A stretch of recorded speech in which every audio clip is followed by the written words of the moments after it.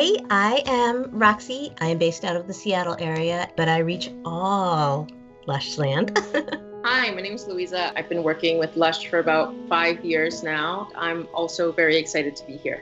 Hi everyone, my name is Quyen and I am a shop manager for Lush Cosmetics here in Kitchener, Ontario. I remember when the pandemic first started, I would get side-eye and dirty looks. It made me feel really uncomfortable taking public transit. I mean, I'm kind of thankful for the face masks anyways because it gives me a little bit of anonymity. It's very frustrating to know that I just can't be myself fully in the public arena like that, knowing that someone has it in for me just because of me being Asian. Not even trying to sound paranoid, but it's a valid concern, and that's exhausting. People ask me things like, where are you from? I'm actually from Ottawa originally, so I will say that, but when they then go, well, where are you really from?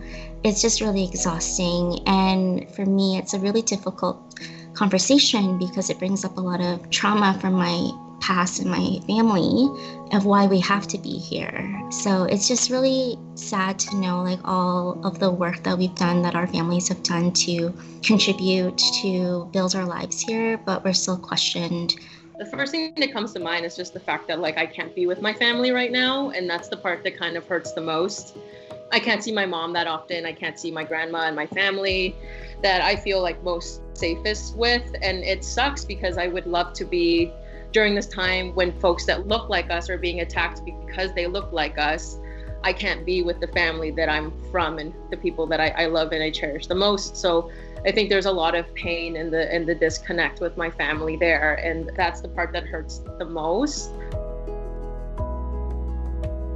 When I was growing up, there was only 6 Asian or Pacific Islander students in the whole school, and we were targeted. My mother prided herself on packing Asian-themed lunches, which were delicious, but it is traumatizing because everybody makes fun of your food, and was used several times to start a food fight. And I'm like, oh, what's going on here? Sometimes the teasing and the practical jokes and the pranks got so bad that I had to leave school. All these kids who learned how to tease and make fun of me and just be cruel, they learned it from somewhere. And now today, 2021, I still see it, but in different forms. Maybe it's a little more subtle, or maybe it's a little bit more overt. It's not really that much different. Because of, the model minority myth, we're told not to complain, talk about it because we don't have it as bad. When I was younger, I just felt like I kept it in. I didn't even share it with my parents. And now as I'm older, I realize how many of those times have happened. And now when they happen, I do feel more brave to speak out about it and to tell people about it because we just don't talk about it enough. I have the language now, the knowledge to speak up about it versus letting people just continue to project their racism on us and hurt our communities. My mom is the first person I can think of. She's a really special person in my life. So I'm Chinese and Mexican, so I'm half Mexican, and my mom is Chinese. So she came as a refugee from China during the Cultural Revolution. She came in the 80s. She was the first one to bring her siblings, and she brought her parents, and now she's a paralegal, so she helps with working people into the system. We grew up, I grew up in the system, and we grew up on welfare as well. And I'm so proud of my mom and everything that she does and all the work that she does. She's so strong. She went through a revolution. That stuff isn't easy. So there's a lot of trauma that she's carried for her entire life that I'm still learning from and I'm still learning about. She's awesome. That's all I can really say. I love my mom. My Asian side of the family is very large. There's lots of aunts and uncles and cousins scattered across the globe, all from a very, very strong matriarch, my grandmother, who is 99 now, this little tiny firecracker, and she instilled a lot of family ties and pride and a strong work ethic. I see that in my mom and my uncle and my aunts, and pretty much everyone at that level in my family are small business owners somewhere in the world. building a foundation in a new country and taking those steps to create a better life. I wanted to talk about my eldest aunt on my mom's side. She's one of the reasons why I am here today. My parents grew up during the Vietnam War and are actually Vietnamese refugees. So they fled their country after the fall of Saigon in 1975 and risked their lives to come to the Philippines, actually. So we didn't come to Canada first.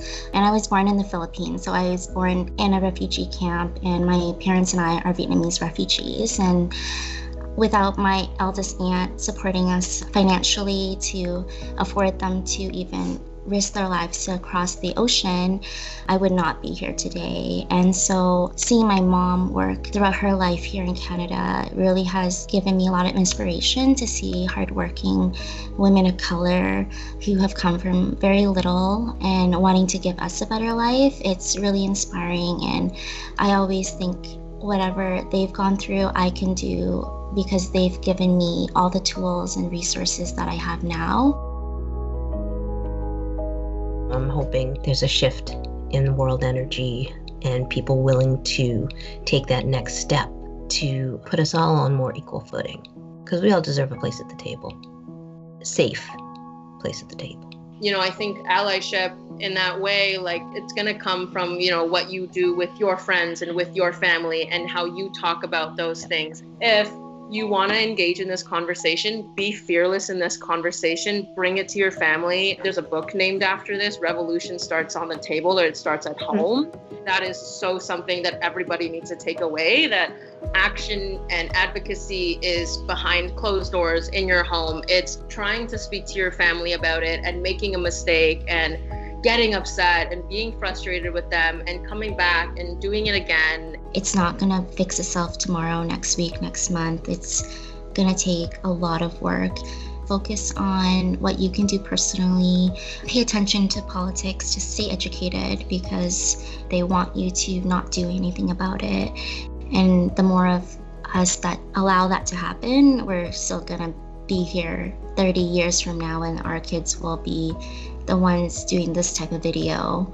I hope that every step is a step forward and that we don't move backwards. I love it. I feel even more connected now. I can't wait to hug you guys. I can't wait to hug all of you.